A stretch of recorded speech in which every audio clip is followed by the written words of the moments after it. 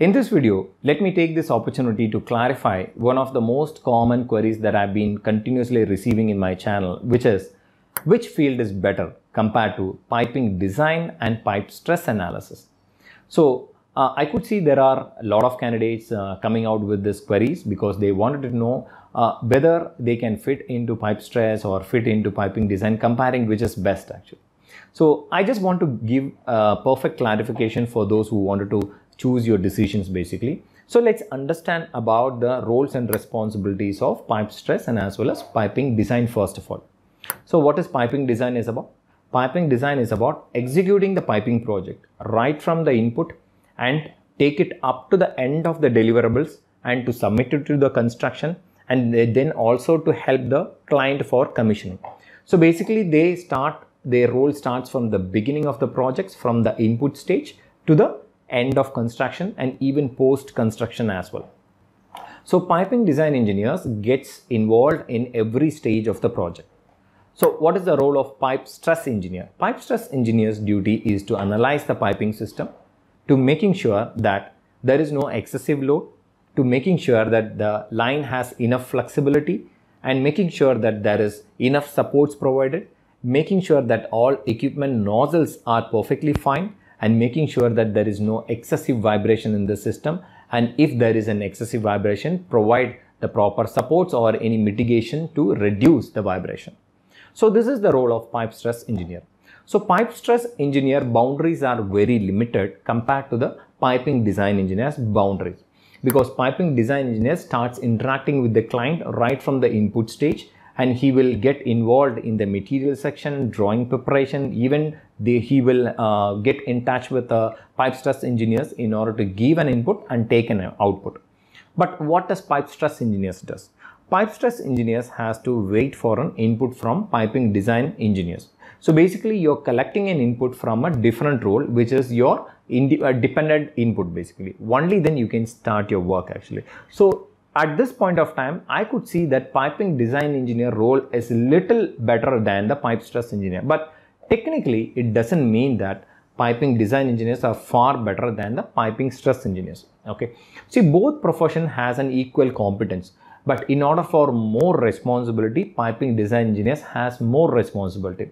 But piping stress engineers has a responsibility only within the stress part.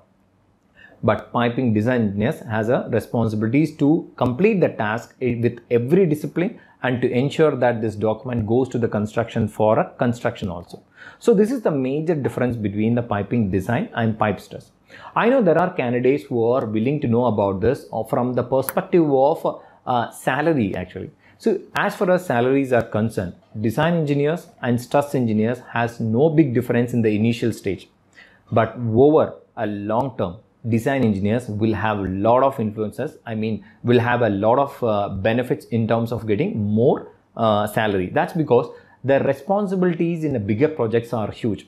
But even if the stress engineer goes to a bigger project, his boundaries are within the stress limit. So this is the practicality I'm saying actually. Most of the stress engineers after 10-15 years, they move to the piping design just because of the career growth. So as a growth point of view, I would strongly advise that piping design has better growth.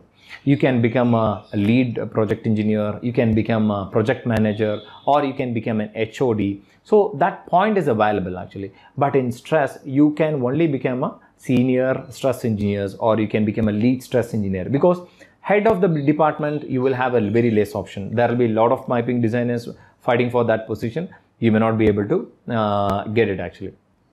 So this is about the growth point of view. Now let's talk about the opportunity point of view. Generally in any project, if there are 10 piping design engineers, you will only find 2 to 3 stress engineers, because the quantum of job for stress is 1/3 of the entire project. You cannot have 50% of the project scope for stress analysis. So that's logically how the system works actually. So it is based on the critical line list. So only we can say as a conceptually 1/3 of the lines in the any project will have stress complications. So for that we need a stress engineers. So in terms of opportunity also, the piping design engineers has a more opportunity compared to stress actually. So now if you ask me which is best in terms of technicality, in growth and opportunity and salary, then it cannot be defined in that way. That's because There are people who joined as a design engineers, went to stress engineering because of the likeness towards the technicality. This is the intention. See, people think in a different way.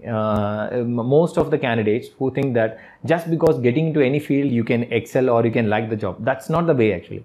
See, after getting into the field, looking at the daily activities, looking at the follow-up, looking at the in-depth of detail that you have to get into it, only then you will be able to know whether you like the job or not. Only if you know whether you like the job or not, only you can continue it actually. There are people who are not able to continue in the pipe stress because of the complexities, because of the kind of activity that they have to do. See, stress analysis job is not that easy. It will be only the people, those who are good in analytical, good in understanding the material strength, and good in analyzing various parameters, and good in understanding the project accomplishment and also the stress importance. Only then they can succeed actually. So it's not that easy. So if you think that by just comparing these lot of parameters and you can simply choose piping design or pipe stress, that's not the way actually. See, if you are a core technical person, you have to analyze in that way. See, I would say the people, those who are more into metallurgy and those who are really good in strength of materials are more suitable for pipe stress analysis because it is more of that actually. But people who are good in the sort of project executions and in conceptual designs and detail engineering will be more suitable for piping design. So this is my personal opinion, but definitely your opinion may vary. But I wanted to give you the industrial point of view. Because if you think that your imagination may be right with the industry, that may not be at most of the cases. So as far as the industries are concerned, opportunity wise, growth wise, and in terms of the designation wise, piping design is better. But in terms of the technicality, in terms of matching your strength of material experience to the piping field, then pipe stress may be better actually. So this is the comparisons. So you can always compare with these factors and make a good decision. So I will meet you in another fantastic video. Until then, bye from Subhash Chandra.